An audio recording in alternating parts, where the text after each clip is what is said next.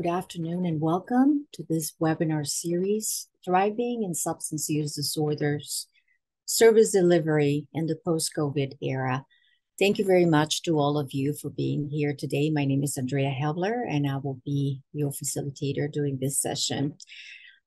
Before we start, I wanted to remind all of you that this session is being recorded for later distribution. However, the information that you see on the chat will not appear on the recording.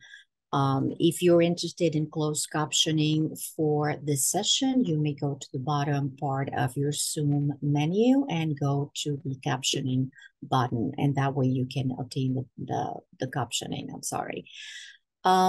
Today, before anything, I want to say that this webinar has been an effort of the Center for Substance Use Training and Telementoring CSTAT and the Texas Mental Health Commission, with the intention of exploring and analyzing the intersection between substance use disorders and COVID-19. So that means that during the next 8 sessions, actually, we're going to be training on mitigating, managing, communicating, everything related to COVID-19, but specifically that intersection between substance use disorders, behavioral health, and COVID-19.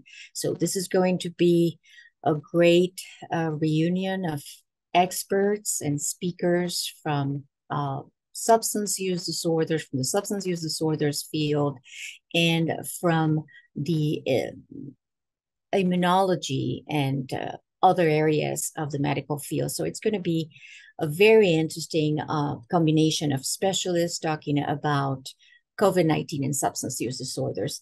So before we start, I wanted to introduce our speakers, Dr. Barbara Taylor. Dr. Taylor, thank you so much for being with us today. It's such a pleasure to see you opening our 8-part webinar series. Dr. Taylor, among other things, she is an associate professor of infectious diseases at UT Health San Antonio. She is also the assistant dean for the MPH program here at UT Health San Antonio as well. But more than anything, Dr. Taylor took a very important role during the COVID-19 pandemic here in the city of San Antonio. She was part of an initiative led by Major Ron Nirenberg on how to open the city after COVID-19. That's quite an achievement to be part of that team and have to decide for you to have to take part in how to reopen safely a city, meaning schools, businesses, parks, after a pandemic. Dr. Taylor, I'm going to give it to you. I'm going to give you the opportunity to introduce yourself briefly and start your presentation. Thank you so much for the very kind introduction, and I'm really thrilled to be here. This is such an important series, and I'm very excited to be kicking it off. Is it okay if I start sharing my screen? Oh, yes, of course. Great. All right, so I think I'm going to start sharing my screen, and you all will be able to tell me if you can see it. And hopefully now you can see the presenter view. Yes, we see the presenter view. Thank you. Okay, well, so like was said, my name is Barbara Taylor. I am really looking forward to this talk today. And I was asked to speak about the triple threat of RSV, COVID, and influenza, and where we are going with therapeutics and treatment and prevention of these things, and then also the intersection of these viral illnesses with substance use disorder and other issues. So these are my disclosures. The one thing there are a couple of things that I think it's important to say at this point. One is that I always try to use generic names in my talks, but in this case, the vaccines, even when the CDC and the FDA and all these government bodies are speaking about them, are known by their brand names. So I will be using brand names. The generic names are numbers and nobody remembers them. So I will be using some brand names, especially to describe the vaccines. And the other thing that you all should know about me is that I'm really passionate about prevention and vaccines. I have the honor of being the principal investigator of the COVID-19 Prevention Network site here at UT Health San Antonio. That's an international NIH-funded network that has started from the very beginning in sort of 2020, 2021 to study different potential COVID vaccines. And I was the head of the local Novavax trial here at UT Health San Antonio and University Health. So I will be talking about some vaccines that I have played a role in developing. And the other disclosure, which I think it's important to say, is that I'm about to talk about some issues that are challenging. I know the COVID pandemic was challenging for many of us, and we've all lived through that. And I'm going to talk about that and the impact on marginalized populations. I've recognized, especially in this space, I am not an expert on substance use. And so I really look forward to the questions and dialogue about that. And also, I come from multiple positions of privilege. So I welcome other perspectives and opinions in this space where there are so many experts. So with all that said, we're going to talk about current trends in RSV, COVID, and flu and how we monitor them. Because I think one important thing is that we are all good consumers of data and know where to get reliable data about where we are with all of these infections in our community. We're going to review prevention and treatment of all three viruses. And then we're going to talk about health disparities and equity issues and challenges in addressing these pandemics. So we're starting with RSV. This is probably the one that we talk about, at least in the general population least. So just as a reminder of what RSV is. So RSV is respiratory syncytial virus. We often think of RSV in relation to children. So it's incredibly common in children. By the time that kids are 3, almost everybody has had a case of RSV. It is, however, really increasingly over the last 15 years, recognized as a pathogen in older adults and in anyone who is immunocompromised. So it causes a viral respiratory syndrome. Everything I'm going to talk about today causes viral respiratory syndrome. So that's a given. It's mostly upper respiratory, so it sort of looks like a common cold, but we very much worry when it becomes lower respiratory. It can cause pneumonia, it can cause apnea, prolonged illness. In kids, especially if you get it before 12 months, they can have permanent lung damage. And it is estimated that 1% to 3% of infants under 12 months of age in the United States are hospitalized from RSV every year. So I'm going to say that again. That means that 1% to 3% of babies under a year are hospitalized because of RSV. So it has a huge impact nationally. And as you can see, I think you can see my pointer. As you can see, if you look at national trends, so the little dates are very, very tiny here, but I'm sorry, that's the CDC, not me. And you can tell that it's winter is when we get RSV. So this is last winter, 2022, 2023, and this is this winter. And so we can see these very predictable upticks of RSV in the winter, both nationally and in the state of Texas.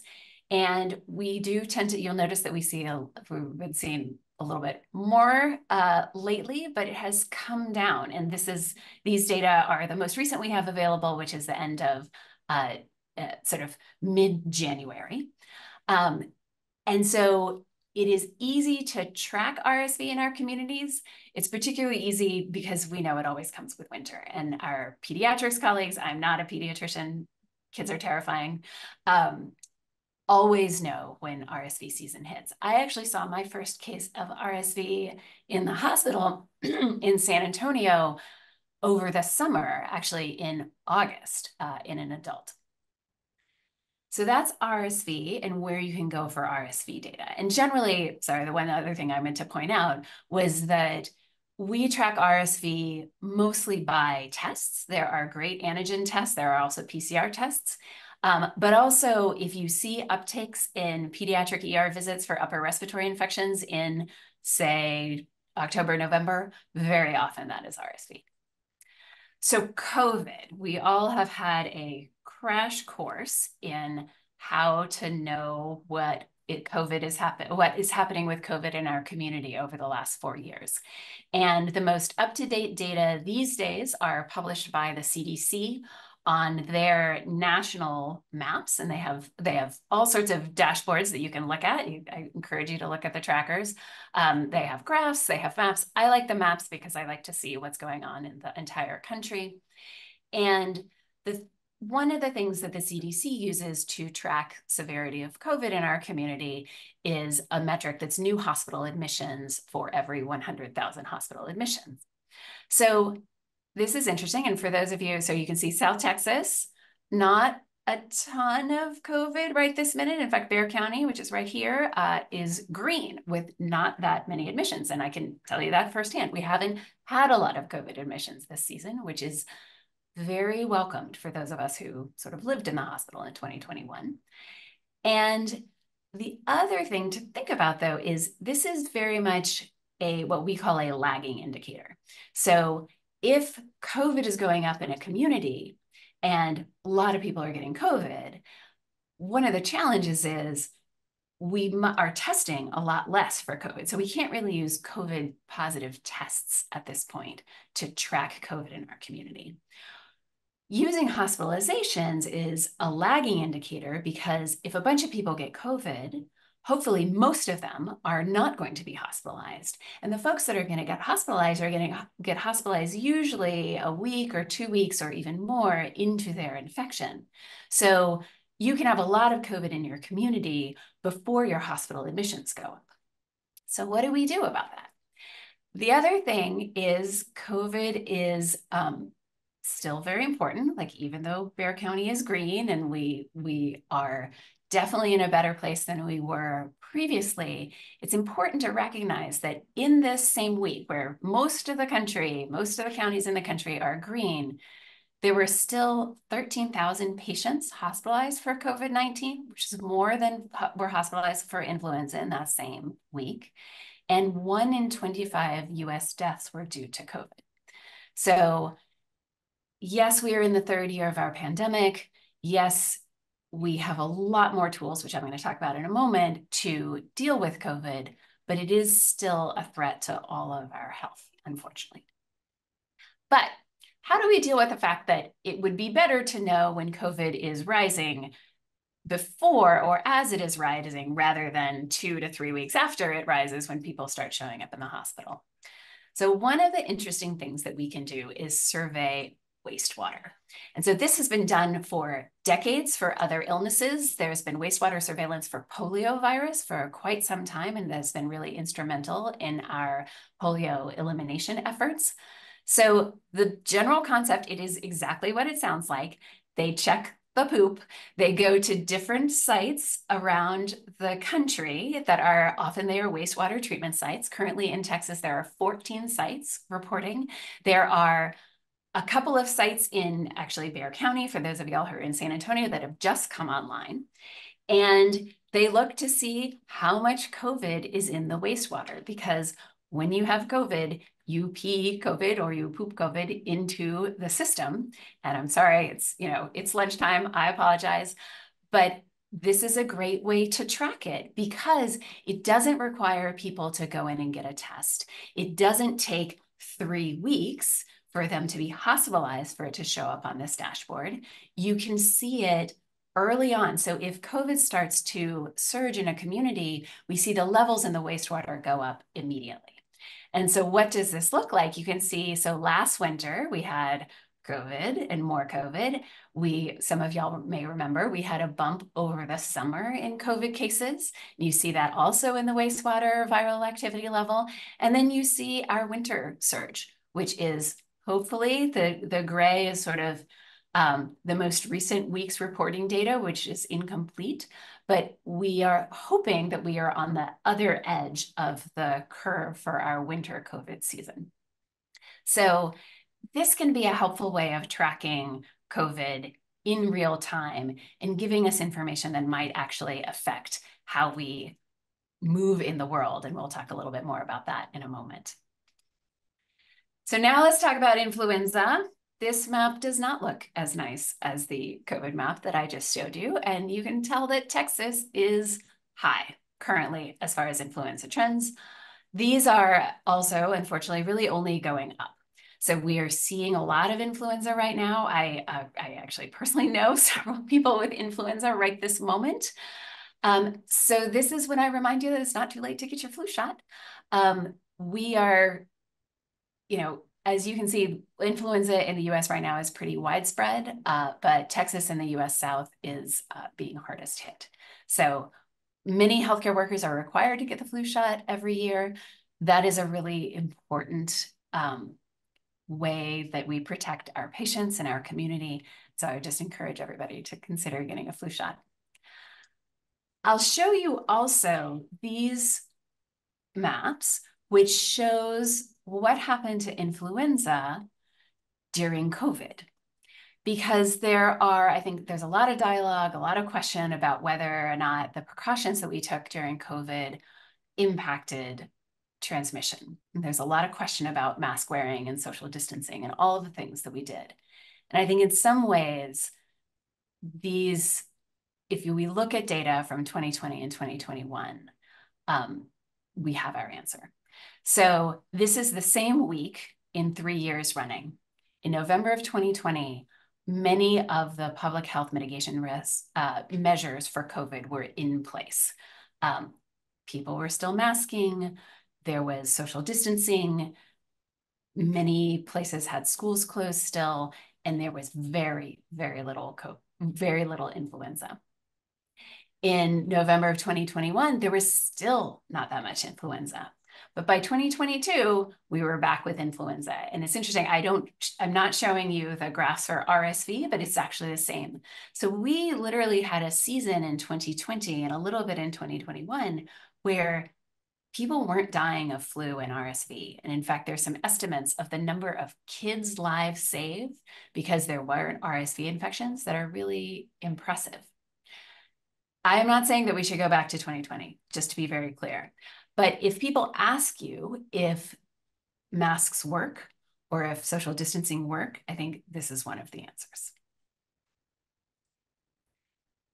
And then there's always the question of, can you get these things at the same time? And I still remember, I don't know if any of you all remember the time when flu-rona was a term that was taken up by the media about people who were getting COVID and influenza at the same time. So I've created a new term, which is flurzvona, which would be flu, RSV, and COVID all the time. I do not encourage people to use this term. But it is important to recognize that you can get more than one viral infection at the same time, unfortunately. The fact that you have COVID doesn't really protect you against getting flu or RSV at the same time. We have not a ton of data on this because testing for this is really relatively new. We have combined respiratory PCR panels now that we use a lot in the hospital that test for an array of respiratory pathogens. So if someone comes in with a respiratory infection, we can quickly test them for COVID and flu and RSV all at the same time. A recent review, that's this one down here, used 21 studies to see the co-infection rates of people with COVID and how many of them also had influenza. And the estimate was 16%, but you can see the range was massive, from basically no co-infection to 58% of people were co-infected with flu and COVID. And so I think it is important to recognize when there's a range that wide, it means we don't know enough and we need more information and more data. There is also a pediatric study that came out just a few months ago on co-infection with RSV or flu and COVID in kids with COVID. This is a single site, but they had thousands of children. And of the kids with COVID, 2.2%, sorry, had RSV and 4.9% had flu. So not a lot of co-infection, but still enough. Why do we worry about this? Because we know that co-infection with COVID and flu is associated with a higher risk of being sent to the intensive care unit and a higher risk of being put on a ventilator. There are really limited data for RSV, so I'm basically not going to quote you any of those. So coming to the end of our what is happening with RSV, COVID, and flu right now, hopefully I've given you some websites. They're all in the slides of where to look for up-to-date data. I would think about leading versus lagging indicators and recognize that if we're not testing for things, we don't see them, which is why in some ways wastewater surveillance is very helpful because nobody has to test to get that information. I would encourage you to pay attention to trends in your region And remember that the public health prevention measures can make a difference. And so since I'm speaking to a lot of substance use disorder experts, I will say that often I find myself talking to my patients and my friends and my family about taking a harm reduction approach when it comes to this. So if you know that there's a lot of COVID in your community and you have a reason to not want to get COVID, and the reasons can be anything from I have an immunocompromising condition to I am going to Alaska next week. That's not me personally, but that is a reason that I have heard. You can take extra precautions. You can wear a mask. You can, if you're getting a bunch of people together, you can ask them to antigen test for COVID ahead of time. So the measures can make a difference, and we can all take a harm reduction approach as to how we approach them in our community. And then really beware of winter. Even in places like Texas, which don't really have a winter, we have a little bit of a winter. People gathering, people coming together leads to more RSV and flu. COVID so far, and interestingly, despite the fact that it is a coronavirus, which is usually very susceptible to differences in hot and cold weather, SARS-CoV-2 seems to not be that susceptible to variation. And so it is always around and tends to respond more to things like people moving around for summer vacation, people gathering, the start of school. So we'll see COVID probably at other times other than just winter. So I am going to pause really quickly to finish the current trends section of the talk and see if anyone has any questions that could be answered. So yes. So Anna Eisenberg asks a great question, which is you've had people go in and they get tested for COVID, flu, and strep, but not for RSV. So this is a great question. And it really depends on where you're getting tested. So, and also what tests we have available. So there are some times when we have the whole respiratory panel available and sometimes we don't. Traditionally, RSV testing has been reserved for kids, and there is a rapid RSV test that you can use for kids. But the handy dandy tests that we have for COVID don't exist as much for RSV or flu. And so if you're an adult, you're much less likely to get tested for RSV unless you're hospitalized. If you're a kid, you are. So that's sort of how it goes. So now we're going to move on to prevention.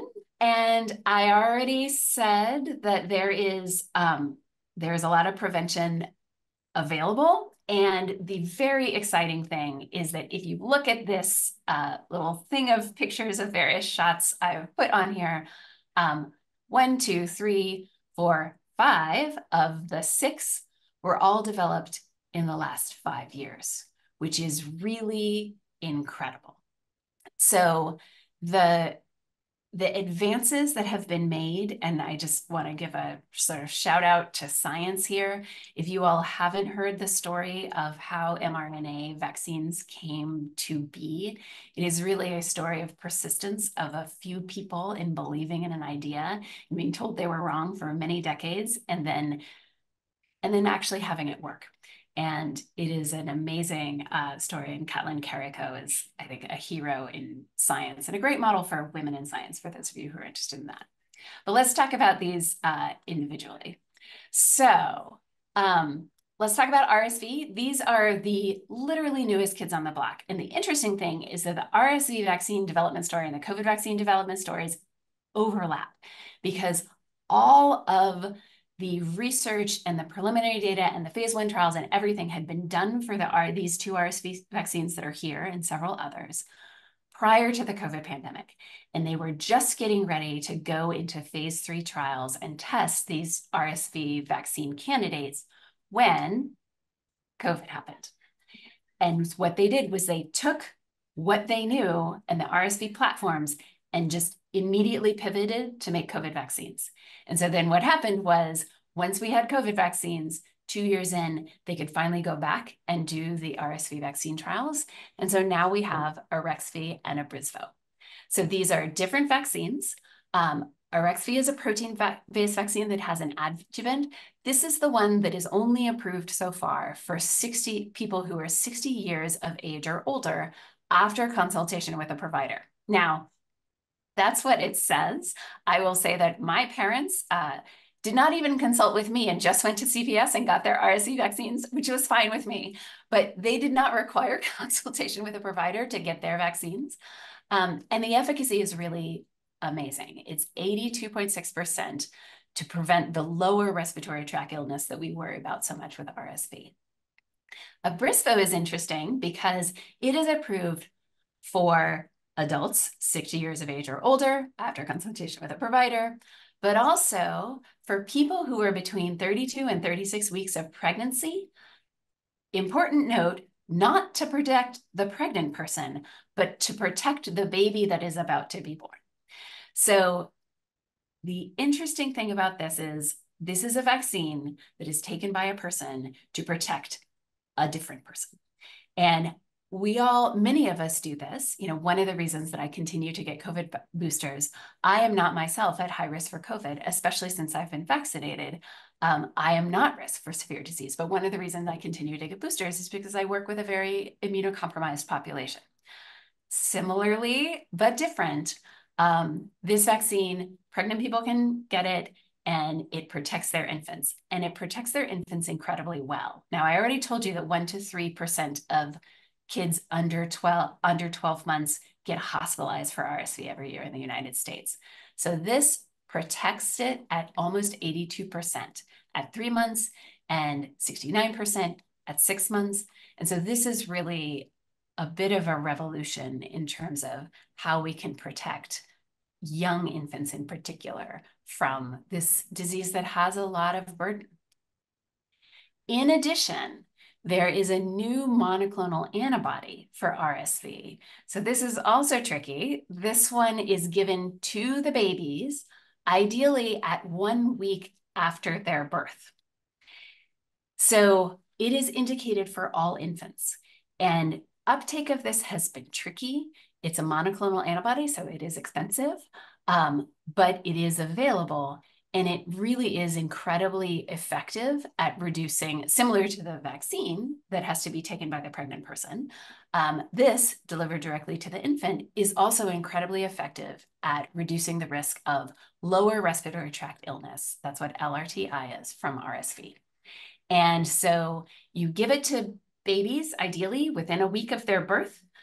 And then if you are a kid at risk of severe disease in your second year of life, so coming onto your second flu season, or RSV season, sorry, often they are overlapping, so they're basically the same, and you are immunocompromised or you have pre-existing lung conditions, or you are American Indian or Alaskan Native community members, you should get a second dose of this. And it also reduces risk of severe disease.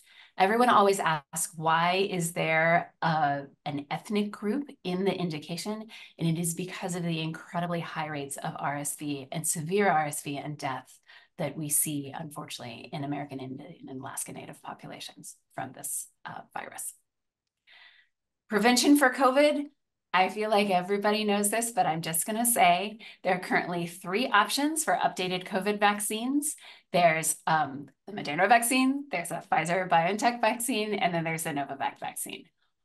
The current CDC guidance is that everybody who is 5 years or older should receive 1 dose of one of these updated COVID vaccines. And for those of you who don't track it as much as some of us do, these are the ones that became available in September or October of last year, so just this fall. And they are specifically targeted to the more recent, but not absolutely recent, lineage of the Omicron variant, so the XBB lineage of the Omicron variant. If you're unvaccinated, there's a slightly different strategy, which I've shown here, especially if you are a kid. And the interesting thing is data just came out literally this week, so I couldn't put it in the slide, actually 2 days ago, on the efficacy of the new boosters. And they do very well for prevention. They're actually even better at preventing hospitalizations and severe disease. And for those of you who track COVID lineages, we've transitioned from the XBB Omicron variant to a new variant of Omicron called JN1.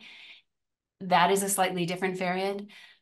as far as prevention, these boosters are slightly less good against JN1, but still very effective at preventing severe disease or hospitalization.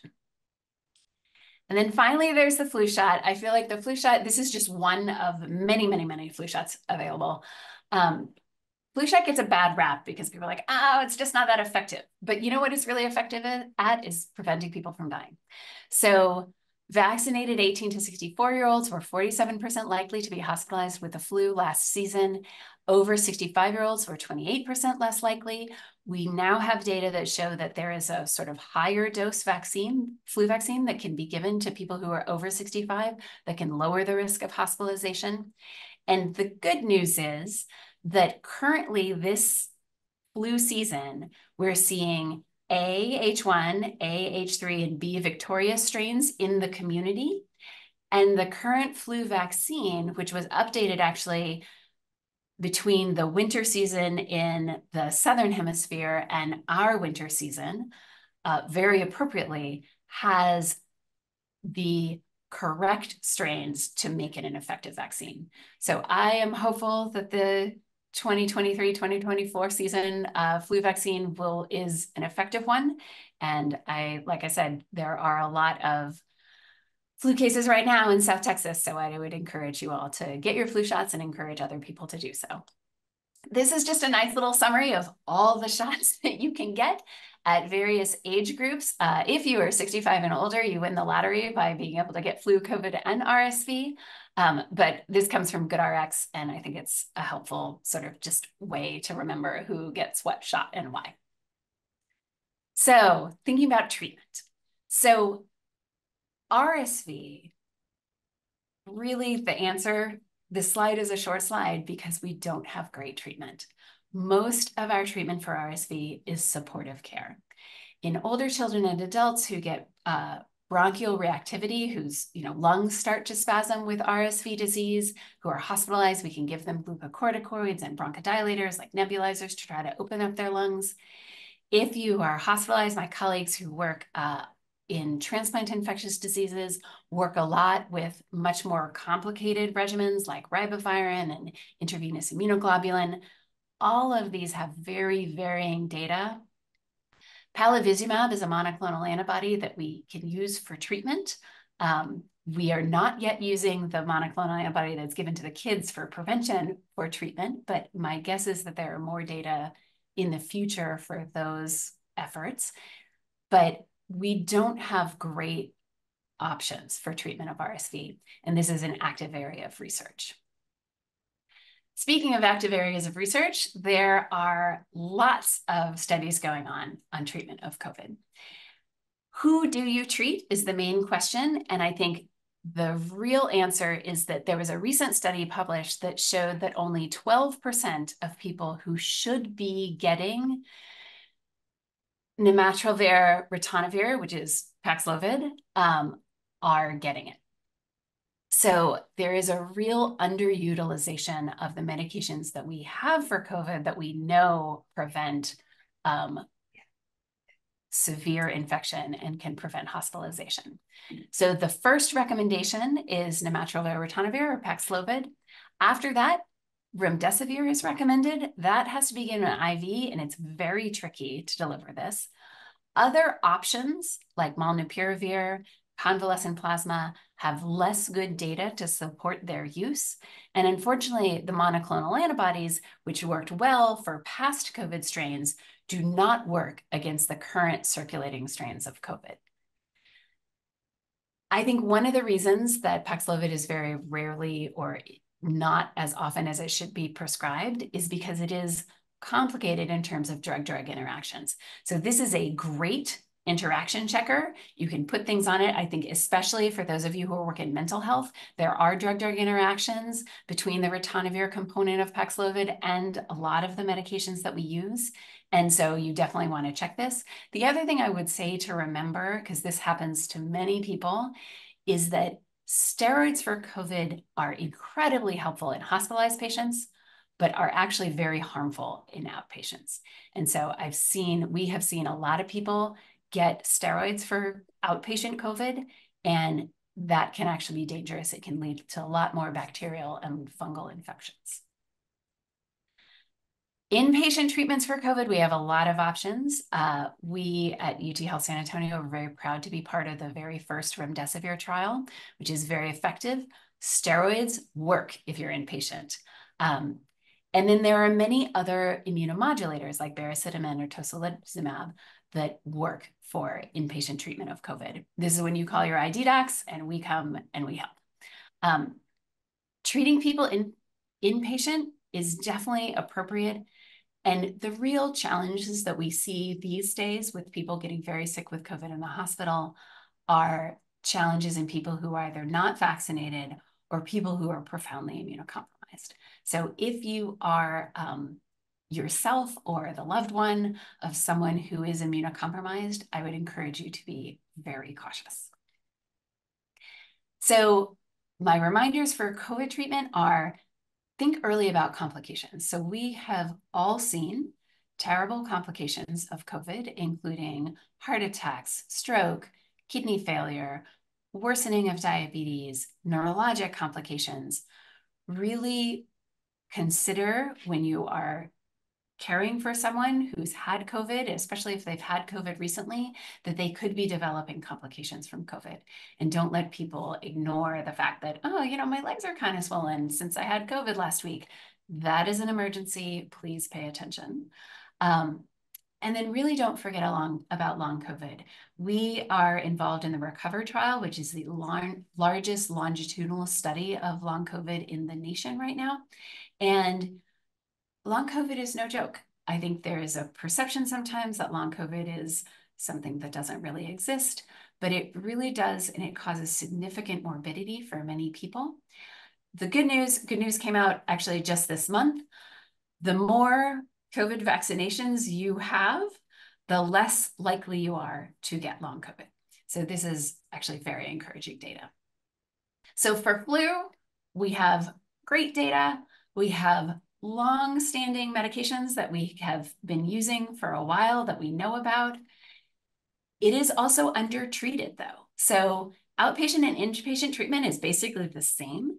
And you should definitely treat people who either have progressive illness, so they get the flu and then they're getting worse, or have risk for complications. And for those folks, you start treatment whenever they come to you. If they're not in that category where they are having progressive illness or have risk for complications for some reason, the treatment really only works if you do it within the first 48 hours.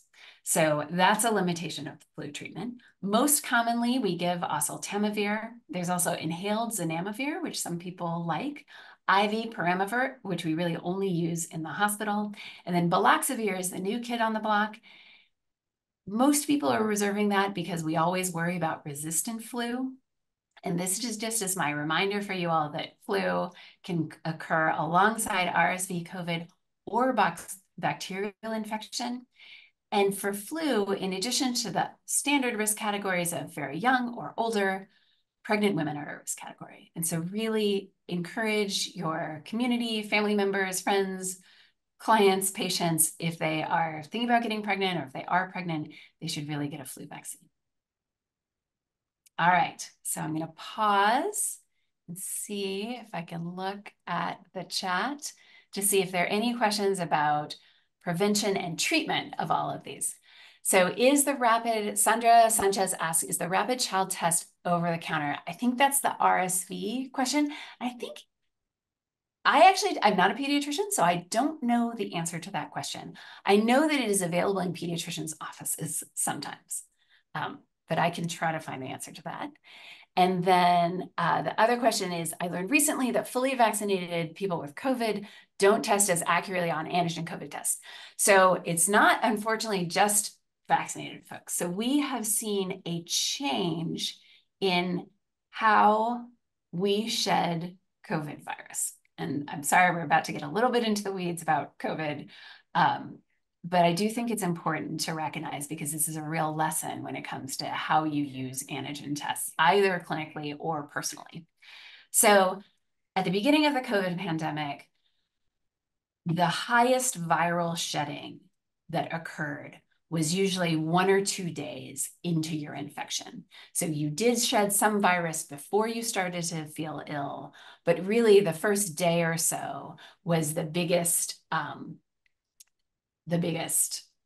bang for your buck as far as COVID viral shedding, which meant that if you took an antigen test, which tests literally for how much virus is in your nose, early on in your symptoms in day 1 or day 2, it was very likely to pop positive. Now, what has happened as we have had more vaccines, our immune systems are getting better at responding to what is now a 4-year-old virus rather than a 1-year-old virus.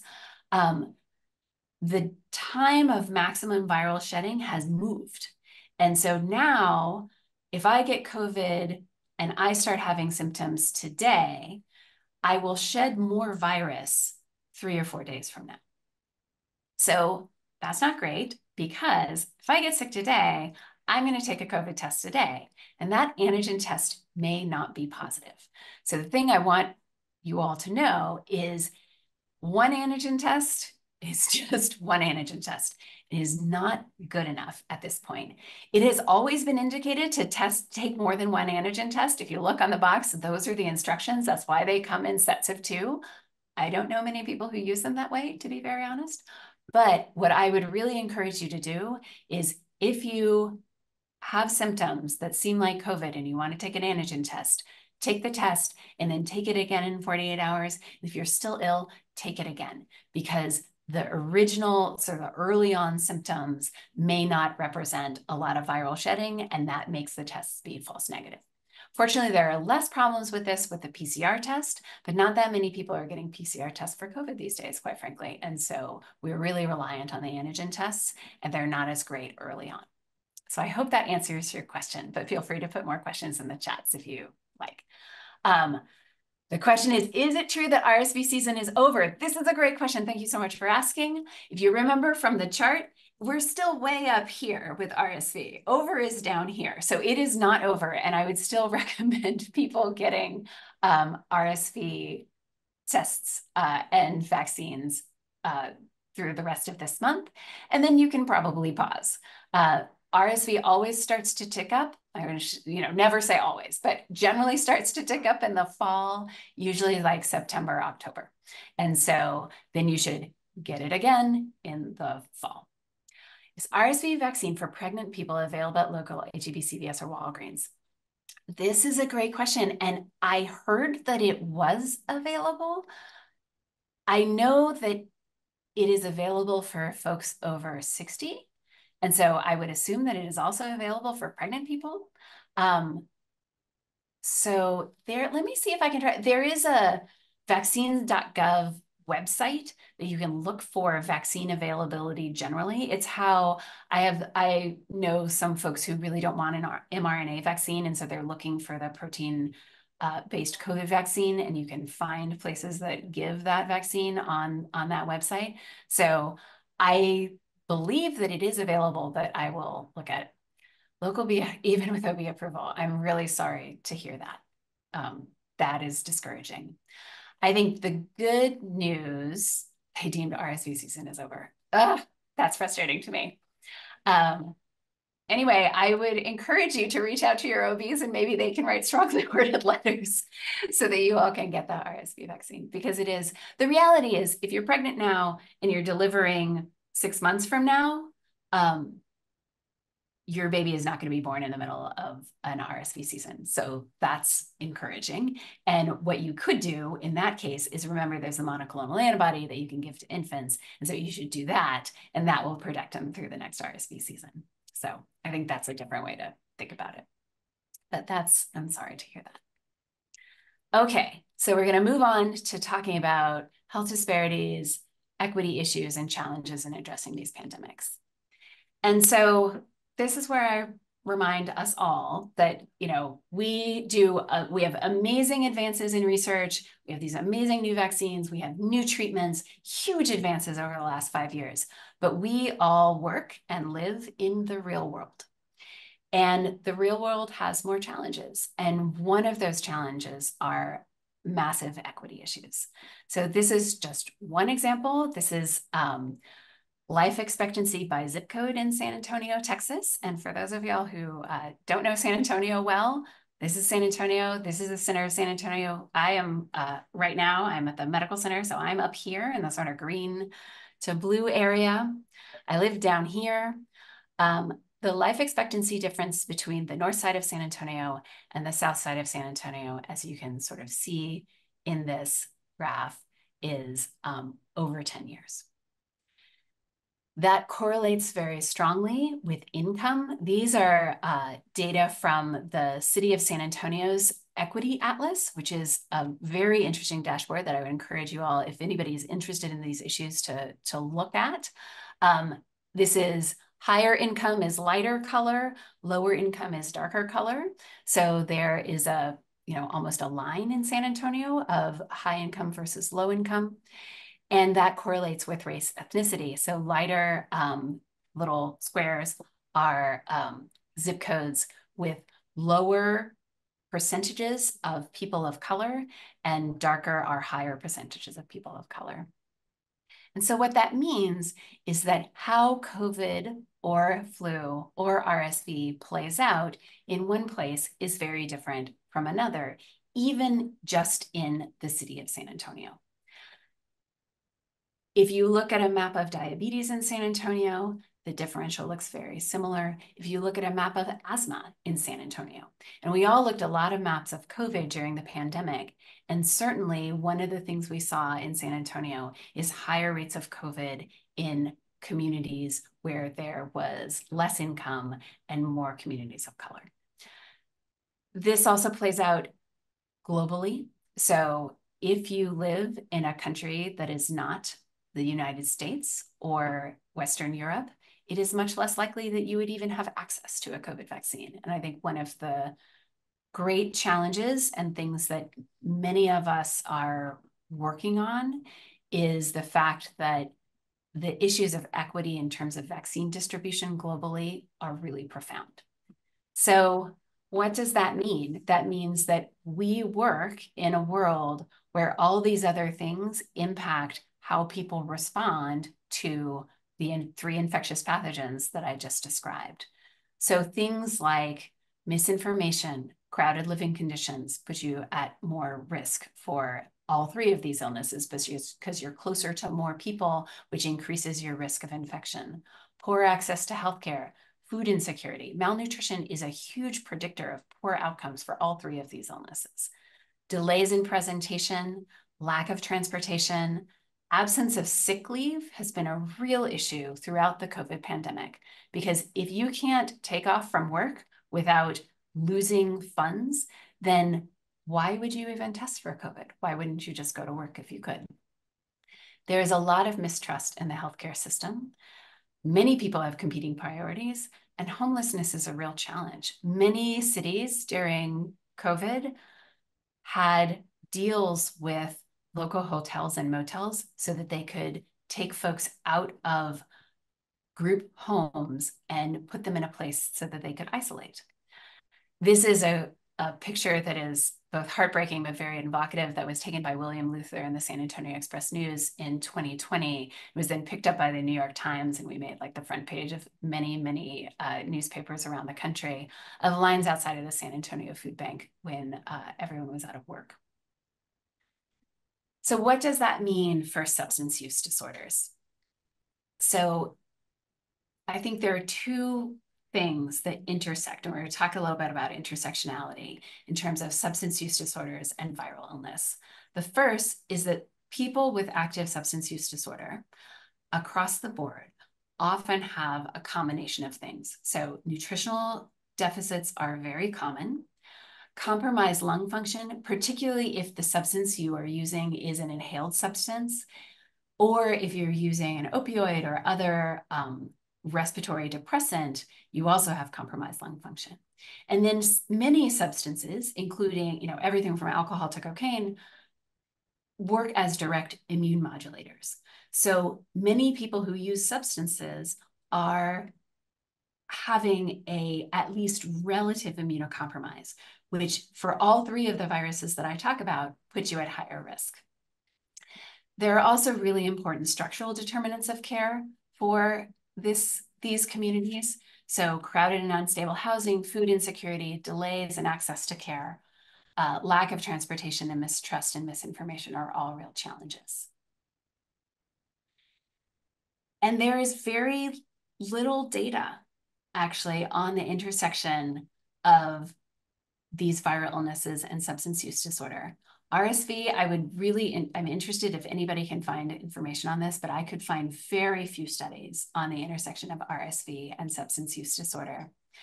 Influenza, we know and have known for some time that substance use disorder is associated with an increased risk of ICU and mechanical ventilation. Alcohol use disorder has been a long time known risk factor for severe influenza. And for COVID, there is a lot of literature. My PubMed search had 1,823 results, but a lot of it is anecdotal. And we are only just beginning to understand what it looks like is that, yes, substance use disorder is associated with an increased risk of hospitalization, mechanical ventilation, mortality for COVID in some studies, but not in others, notably. And it also appears to be associated with an increased reinfection risk. So one cannot talk about this without doing the flip side. So COVID also interacts with substance use disorder as putting people at risk for substance use disorder. So our several years of isolation, disruptions in systems of care where many treatment centers for substance use disorder were shut down, an economic collapse, and many other structural factors have led to an absolutely tragic increase in the already increasing challenges and epidemic of substance use disorder in our country. So I just want to recognize, I realize this has been a very virus-focused talk, but it goes the other way too.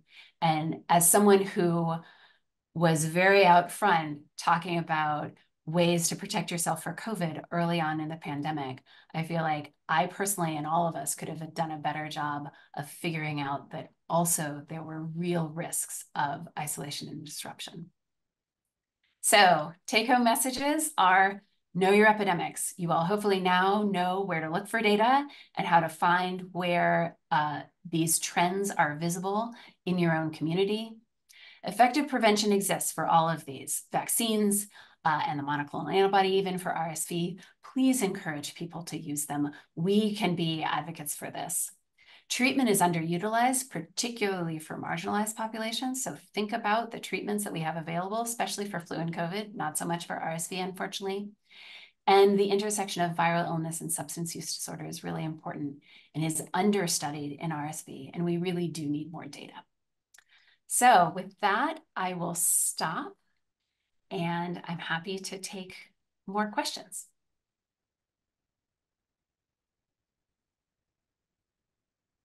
And so often Jackson asks, what is the name of the antibiotic that can be purchased for kid against RSV?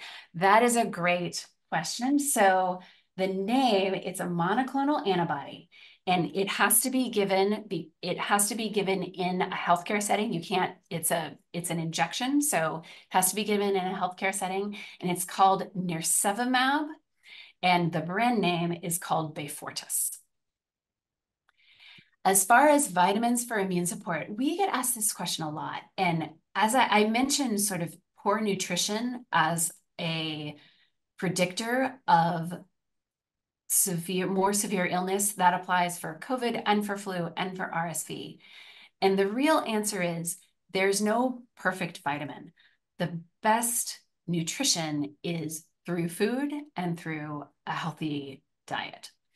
There are some data that zinc can be helpful for flu and for COVID. And so some people take zinc. I will warn you that if you take the amount of zinc that has been shown to be potentially helpful in studies, it is associated with GI distress and diarrhea, which I didn't tell a patient of mine once and heard about it. But zinc has been used in some studies. Other questions? So I'm looking at the Q&A. And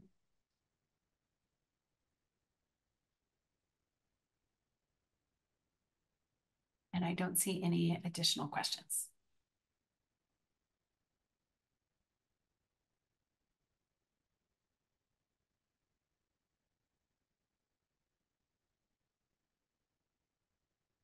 But I'll wait and see if anybody wants to ask.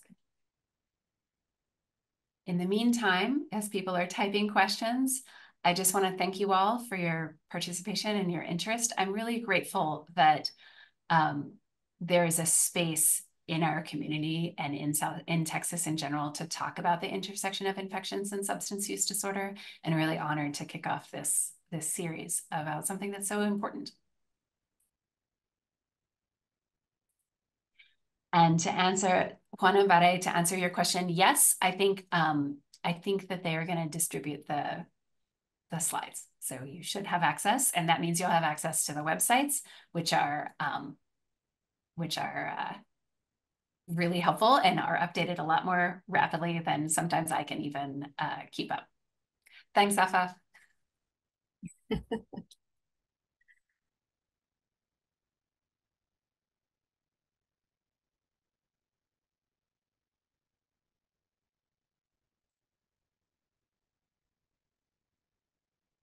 All right, I will go ahead and share our closing announcements, Andrea, and I'll let you take that away.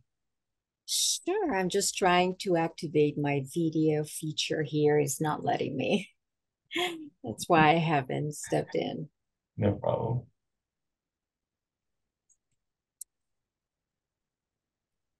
All right. So thank you, Dr. Taylor. This was an incredibly informative didactics. The good news is we plan on sending this didactics to our learners so you guys can keep the didactic material and review it later. We want to also go through some announcements. If we can post our announcements just to remind our learners about our next session.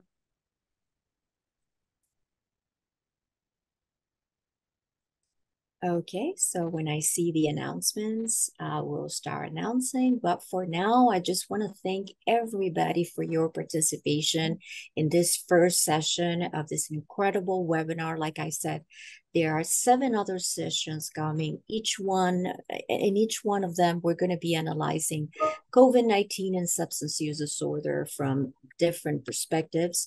Let me remind all of our participants that we are offering in this session CMEs and CEs. And all you have to do is text the code 1009535 to the number that you see on screen, and you will automatically receive your CME. If you're applying for CEUs, those specifically directed for those in the behavioral health professions, you can do that also just by completing the post-session survey. We are dropping in the chat right now. And also, we will send that same post-session survey after this class so you all can tell us which one of our CMEs or CEs you would like to receive. And if we go to the next slide, reminder, we still have from the Texas Substance Use Symposium, thank God we still have some openings for virtual registrations. So you still can join us virtually. Any of our virtual classes are available still for any of you. You can go to texas.org and find more information. Remember, there are complimentary CEUs in any of these classes. And let me tell you, it's going to be a great opportunity for all of you to learn from and mingle from the real experts on substance use disorders. Great experience, I would recommend it. Next slide. And the next session is going to be on February 21st. We have Dr. Okafor presenting on stigma, COVID-19, and their impact on substance use and overdose. Very important perspective. We're talking about this overall topic in the webinar. Again, we wait for all of you there, and Thank you. Thank you for the great reception and participation. We're very happy to be here with all of you. We'll see you next month. Thank you all. And again, thank you, Dr. Barbara Taylor. Bye.